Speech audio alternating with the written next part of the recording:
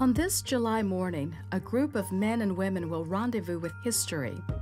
For the first time, an African head of state will face charges of crimes against humanity, war crimes, and torture.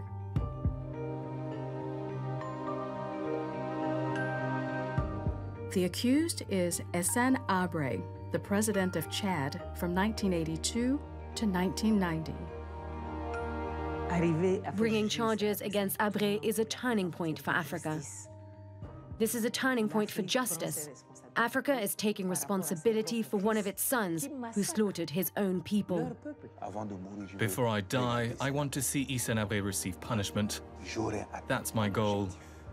I haven't fought for 25 years for nothing. I am now in Dakar to testify in Hissène Habré's trial, to find out why he arrested me. There was a group of us who said, no, we are never going to give up. We were going to fight this until Hissène Habré died or went to court.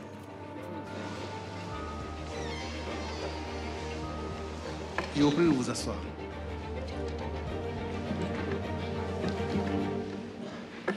C'est la partie civile qui a la parole.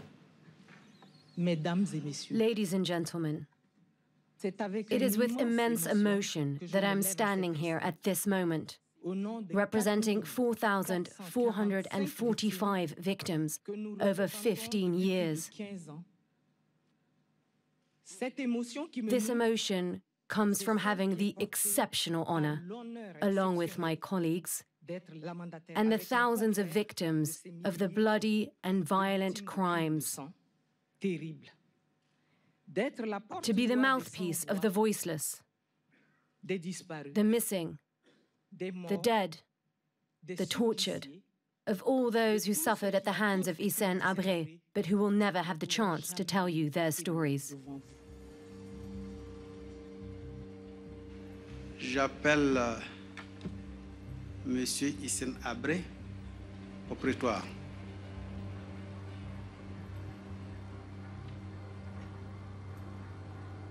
Hissène Habré refused to testify during his 8-month trial. He had not a single word to say to the hundreds of victims who day after day testified against him.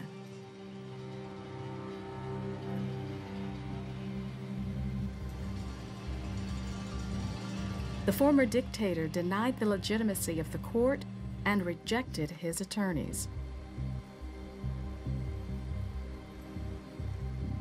When the police captured him in his villa in the Senegalese capital, Hissène Habré had been living there freely for 23 years, despite an international warrant for his arrest. In exile in Senegal since the fall of his regime in 1990, most people did not believe he had been arrested. We were naive, and it makes me laugh today.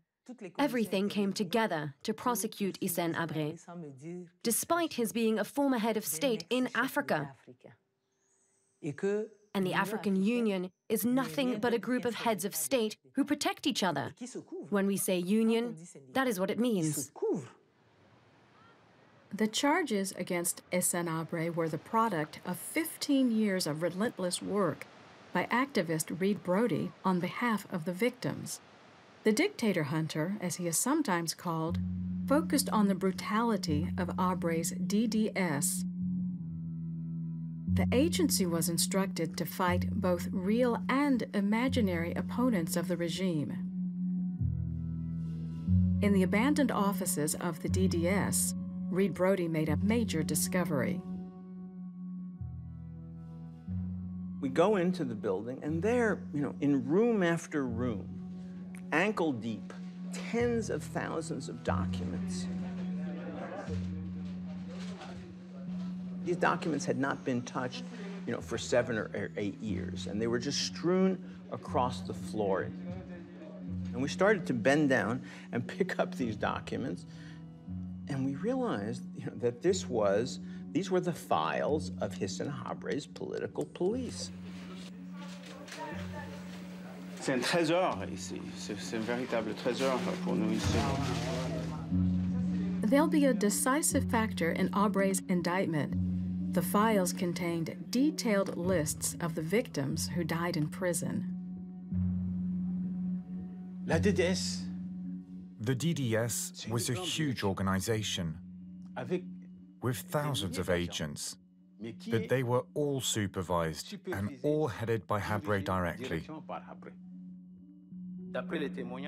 According to the evidence, testimonies, and documents that the DDS received, the Commission's estimate is of 40,000 victims. Deep down, the Commission believes it's a low estimate, extremely low.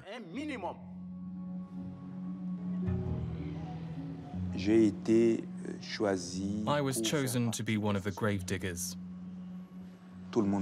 Everyone knows me as Mr. Gravedigger. The Plain of the Dead is a place where we buried people, 5 inmates and I. We buried them at night and thousands of others during the day.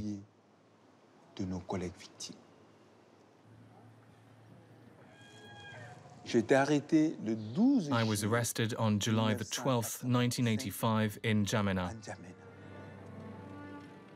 2 men came up to me that night in the light rain. They said they had 1 or 2 questions for me, that they would keep me for 5 to 10 minutes. You'll be surprised to know that 10 to 15 minutes lasted 4 years.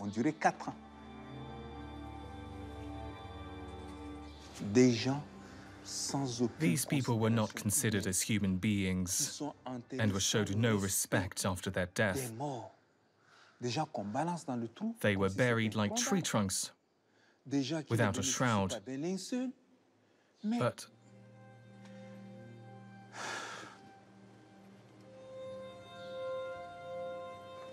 no, Hissène Habré must be tried. Or else we'll make one of the biggest mistakes in history. How did Hissène Habré become such a bloody dictator? In the absence of an explanation from the man himself, there is one story that dates back to 1975. It helps shed a little light on the subject.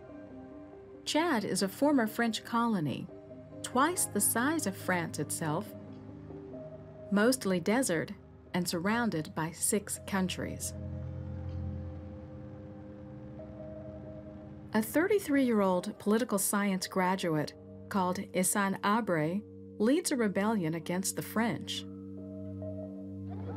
In the desert region of Tibesti, the people support his nationalistic rhetoric. Chadian, Chadienne, mes frères, mes sœurs, grands et petits, je vous salue. C'est la révolution. Years of chaos and conflict follow. Rebel factions fight each other. But in June 1982, Habré emerges the victor in the capital, N'Djamena. The revolutionary proclaims himself president. But shortly after seizing power, the young head of state faces a threat from neighboring Libya. Colonel Muammar Gaddafi wants to annex Chad. Like Habré, he's ambitious, but he has something that Habré doesn't. Libya's oil allows him to line his pockets with money. In pursuit of his Pan-African ideals, Gaddafi occupies Chad's Aouzou Strip, which borders Libya. Gaddafi arms the rebels against Hissène Habré. In Chad and around the world, Gaddafi threatens the interest of Western governments, supports revolutionary movements, and finances international terrorism, which makes Hissène Habré a man the West will support at any price. I, Ronald Reagan, do solemnly swear that I will faithfully execute the office of President of the United States. When the President Reagan came into power, we were instructed to do everything possible to stop Libyan activities. America was not going against Gaddafi. He was just doing everything to foment revolution. So In that context, Chad became an important area for us. The United States did not care in Chad per se, but they did have a very strong interest in reining in the ambitions of Colonel Gaddafi. What we did was we assessed what Chad needed. The Chadian soldier is more point and shoot. It had to be pretty simple. It was part of my function to coordinate all that. The United States arms the regime of Hissène Habré, but France hesitates. The socialist François Mitterrand wants a new approach to Africa, less interventionist. He sends advisor Roland Dumas to talk to Gaddafi. I told him, let's decide a border together. You go just to that point, and we're going to protect you in what we'll call the useful Chad. If you go beyond that, it's war.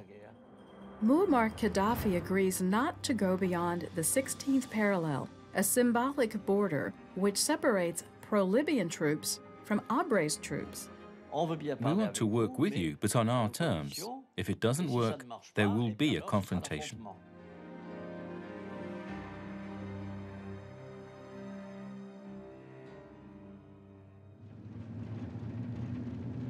But 2 years into his rule, President Habré creates international headlines when his regime carries out its first massacre in the south. As part of the preparation for Habré's trial, attorney Jacqueline Modena returns to the region where the armed rebels, the Kodos, fought against Habré and sought to secede. The government gave them a meeting at the Daily Farm. It's an experimental farm.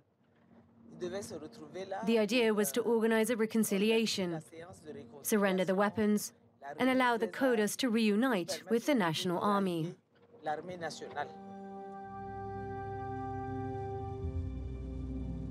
In this isolated place, Hissène Habré's army ambushes the Kodo rebels.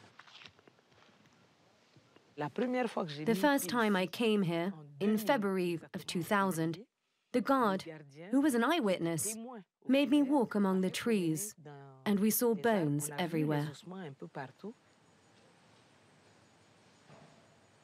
At 10:45 in the morning, a vehicle full of soldiers arrived. According to the first witness, there were about 710 people. The area was crowded, he told us. The soldiers opened fire on anything that moved. The farmland was covered with bodies, and the bodies were buried all around here. This farm is one of the symbols of the massacre in the south. There are entire villages that were burned. When the soldiers found people praying in the churches, they killed them. They burned those people in the churches as they prayed. It was a real massacre in 1984. The army of Hissène Habré kills without mercy and represses the south, while the world looks to the north. Gaddafi violates his tacit agreement with France. Pro-Libyan troops cross the symbolic border at the 16th parallel and advance on the capital of Chad. Face à ce que le régime de Tripoli est en train de faire, nous avons demandé et nous insistons pour que la France participe à nos côtés pour repousser l'agression extérieure. I think Mitterrand was anxious to avoid commitment in Chad, but he couldn't escape it. He and his government could not escape it in reality. L'opération Manta a commencé. Plus de 300 bérets rouges de l'infanterie de marine attendus à N'Djamena, une opération militaire baptisée Manta, que Paris a décidé de lancer devant l'aggravation des combats au nord du pays, dans la région de Faya-Largeau. Hissène Habré gets what he wanted, the engagement of the French military.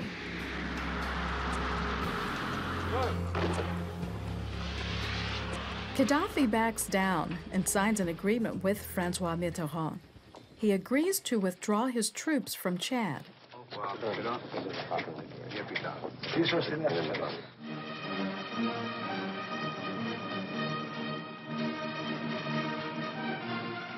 As soon as Hissène Habré became the chief strategist in a country that is strategic for us, we began to let him do as he liked. He found himself in a position of great importance for the French and at the same time for the Americans. We gave him carte blanche. We closed our eyes to what he was doing. From the moment we told him, all we ask of you is that you keep a hold on your country, how could he not abuse that position? Merci infiniment. Merci. Hissène Habré is named the Lion of the UNIR Party, the National Union for Independence and Revolution. Thousands of Chad's citizens fall victim to his ferocious reign. During our investigation, we uncovered 7 detention centers in N'Djamena alone. As one former detainee said, N'Djamena was nothing but a big prison. Mr. President, this small cell of less than 20 square feet, I assure you, held 8 people. So, to save our legs, I would stick myself against the wall, and I let my fellow prisoner in front of me put his right leg over my left shoulder. He put his left leg over my right shoulder so he could sleep. When I get tired, I tap on his leg. Then he takes my position and he takes his turn with my legs on him.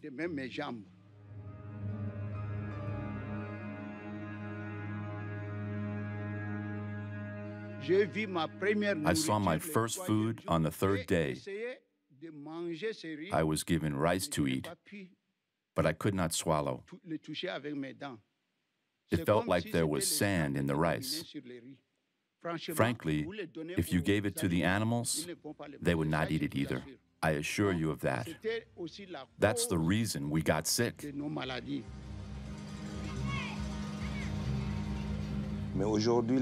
But now the Americans and the French cannot say that they were not aware of these things.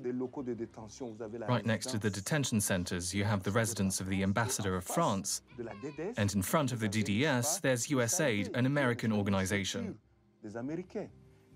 And when we carried the bodies to the plane of the dead, we would walk past the French troops, which were sometimes watching the area from their helicopters. I think now they can't say that they didn't know anything. One of the very first documents we picked up was the report of a training course in the United States for a number of DDS agents, including some who were listed later as the most feared torturers in Chad. We see from the entry log of the DDS, the liaison from the US to the DDS was coming in and out of the DDS. It would be really hard to say that the US did not know what was going on.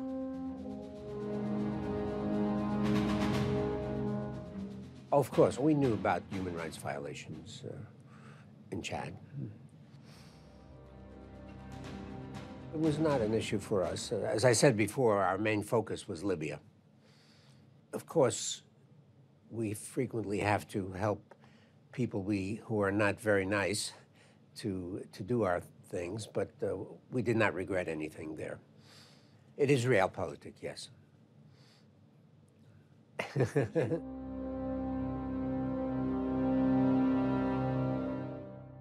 International politics is very often like that, you know. It's a bit cynical. We knew very well it was not a democratic government. By the mid-'80s, Gaddafi still has troops in northern Chad. He ignores the agreements with François Mitterrand.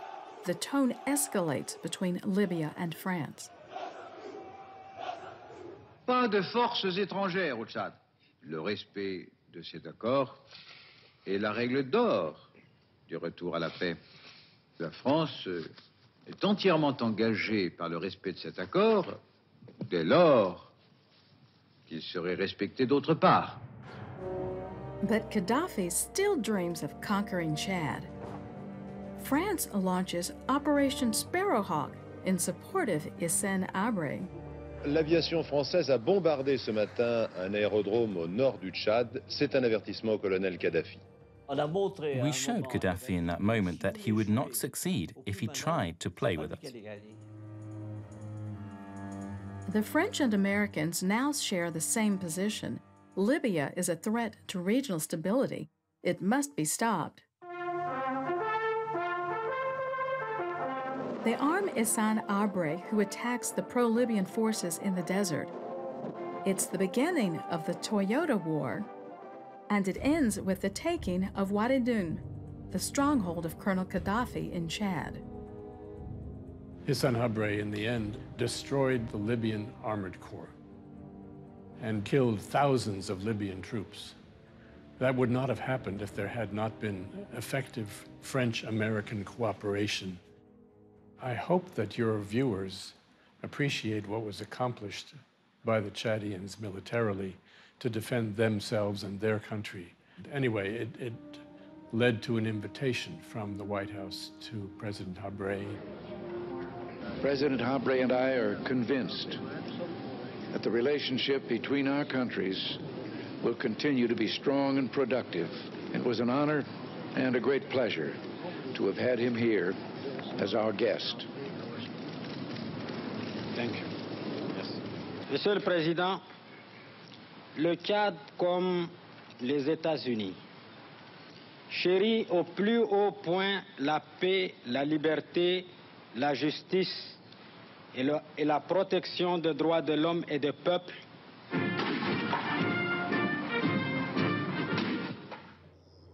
But after 7 years in power, Habré is obsessed by the threat from within. In 1989, his paranoia reaches new heights when his former chief of staff, Idriss Déby, becomes leader of a rebel group.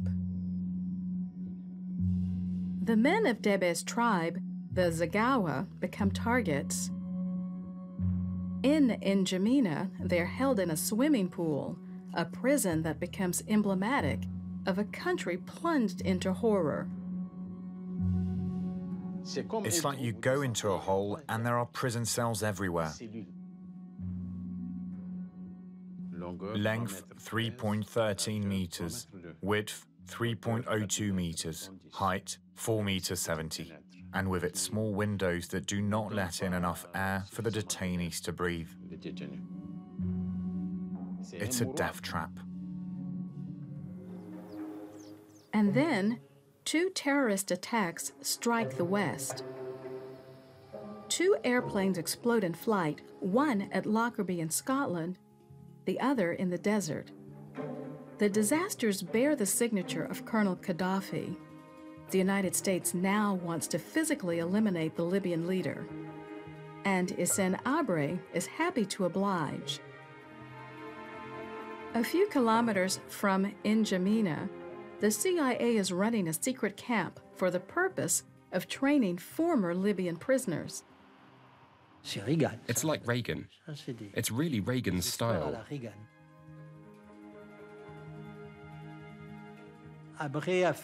Habré captured 2,000 or 3,000 prisoners in the war against Gaddafi. These 2,000 or 3,000, we put them in a camp, virtually handed them over to the Americans, so that one day they could become a heavily armed force that could push Gaddafi out of power. France is not happy that the United States is treading on its toes in Africa. The director of the DGSE goes to Chad to meet Hissène Habré. So Mr. Habré sees me half an hour late. There's a lot of tension. And by the time I leave, I know I'm basically going to do my best to get him out. Because he wanted to make me feel that he didn't need us anymore. That he didn't need France. That he had another alliance lined up without ever saying anything. He had another alliance, so he could do without us. Right then, he put himself in jeopardy. If we left him alone to play his games and go to war against Gaddafi, it would leave the region in flames, and hell by extension, the rest of Africa too.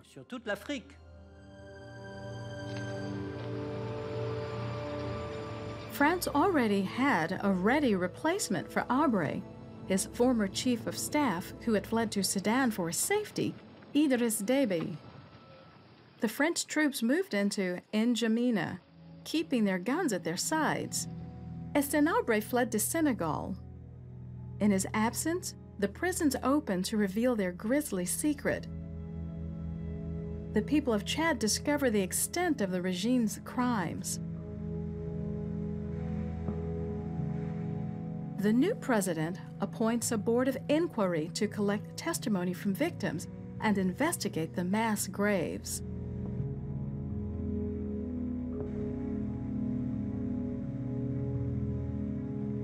In its final report, the commission recommends putting Hissène Habré on trial. But Idriss Déby does nothing for 20 years. Idriss Déby's relation to this case has always been very complex. On the one hand, he was Hissène Habré's military chief during one of the bloodiest periods of the Habré government. On the other hand, after he broke from Hissène Habré, many of his best friends and many family members were killed by Hissène Habré. When you're the authoritarian president of a country and simple citizens have brought to justice the previous president, it's an uncomfortable situation. It's a democratic victory that you don't, necessarily want to be encouraging. I think we need the truth to have the power to change. The past shows we did not care about human beings, but we cannot develop our country without taking care of people first. Development goes hand in hand with humanity. We cannot say, too bad, we killed people, and then put money into development. What are we developing if you do that? And for who?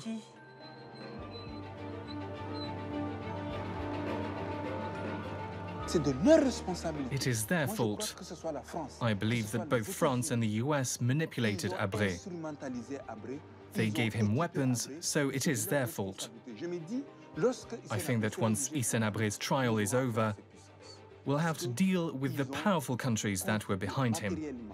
They contributed materially, financially, and personally to the deaths of Chadian people. They must be held accountable. Let them get ready for that, because we won't leave them alone.